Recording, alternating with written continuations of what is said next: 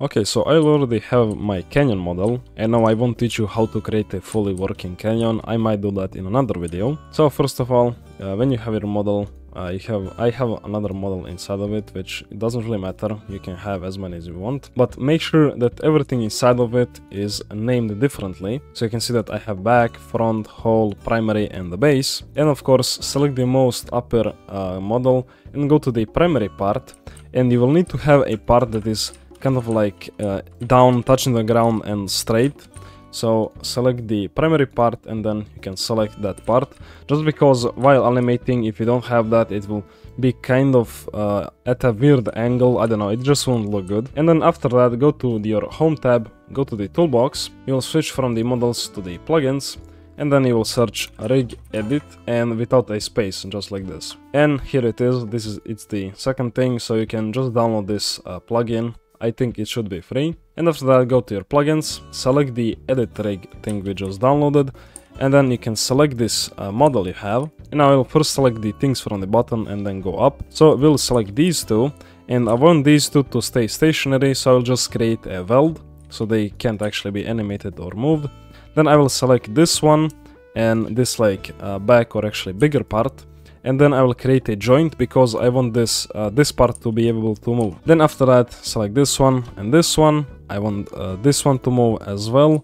And then this one, and I don't want this like whole thingy to move, so I will just create a weld. So after all that, you should have something that looks kind of like this. You have these like orange things and dots, and you can even like move these, but I don't really want to do that, so you can leave them also where they are. Now another thing we need is an animation controller, so insert one of those inside of the most upper model.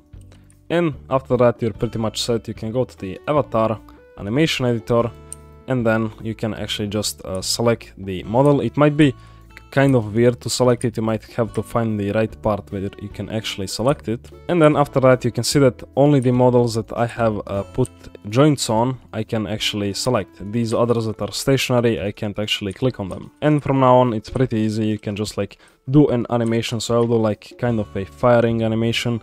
So you can move a few keyframes or even like some seconds if you want. This is like at the start, it will be like this by default. And then I will like move it kind of like this. And now I'm not actually sure why there is no keyframe. That's pretty weird, but to me it doesn't really matter since it's a simple animation.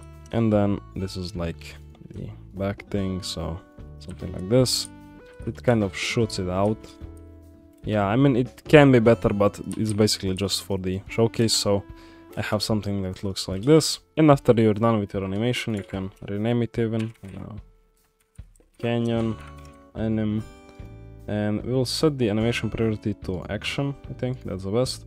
And then you can just publish it. If your game is owned by a group, you will go to this creator, click on this and select a group instead. And you can leave the title, whatever it is. Description can be empty. Then you save it. And then you can copy this ID. We will need that for later. You can close this animation editor. Go to your canyon. You can either insert the animation, I don't know, in replicated storage or basically wherever you want it to be accessible to, but I will insert it inside the canyon itself. Paste the ID.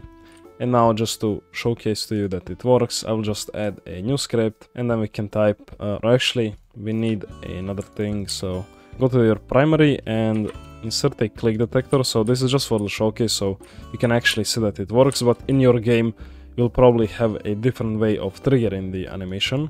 Local click detector equals script.parent.main.primary click detector. And we will actually need to get the animator as well, or actually animation controller. And then you can actually do straight away load animation, or actually this should be a variable, so local track equals animation controller. And then we of course also need animation. I don't know how I forgot that. Local anim equals script.parent.animation. Copy that, paste it inside of this, copy this track thing, and then you can just do play. You can add like a debounce or delay or whatever you want to this, but I'll just leave it like this. Now when I come up to it, if I click on this, you can see that it plays the animation.